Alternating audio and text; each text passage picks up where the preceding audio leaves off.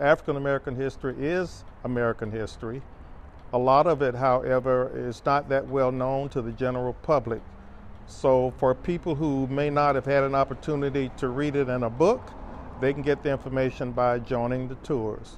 By 1964, everything was desegregated because we now had a federal law, the 1964 Civil Rights Act. Well, we're starting here at the historic site of the St. Paul African Methodist Episcopal Church.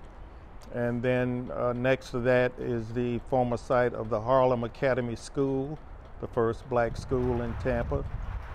The Oaklawn Cemetery is a major stop on this walking tour. The one parade that we always look forward to was called the Tilt of the Maroon and Gold. And then the other major stop on the tour is the Kid Mason Recreation Center. But the history of this building goes back 100 years here in Tampa. Named for Kid Mason Fendel.